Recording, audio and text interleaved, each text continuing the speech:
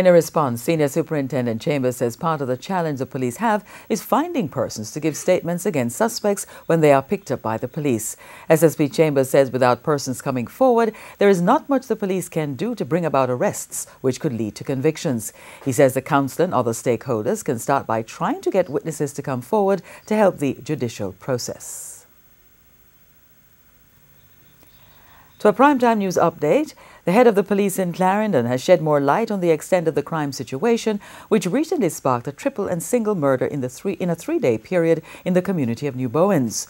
And even as Superintendent Vendalyn Cameron Powell further explains, the decision to ban entertainment events and close some businesses early, she says the police will be reviewing the move in the wake of an outcry from residents. TVJ's Krista Campbell has his primetime news update.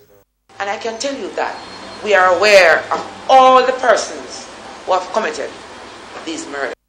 And the head of the Clarendon Police, Superintendent Vendalyn Cameron Powell, says to get those criminals, the police need to cut down on the movement of residents.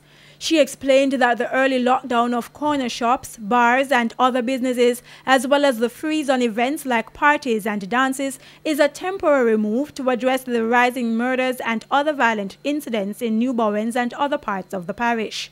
She pointed to the recent murders, stressing the scenes of these crimes. Superintendent Cameron Powell says on the weekend the police will be reviewing the ban on events in New Bowens in light of the outcry from residents. We have not put any church under any radar to cut back on their night activities. What we are asking, are they in a position to help move the persons after convention and crusades, by bus or so? Because when we have so much of them on the streets walking, some of them relatives are involved, and the relatives gone, and the innocent ones are left. And in the wake of last week's triple murder and a single murder in New Bowens within a 3-day span, we're also moving persons now to save their lives that are part of this conflict.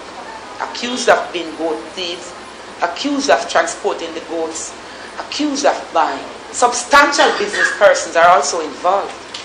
I can tell you that. It's a big business. Goat stealing is big business. And we have been talking about it a long time when we realized that some farmers were held up at gunpoint and their animals stolen. 2 persons since a year shot during the process of stealing their goats.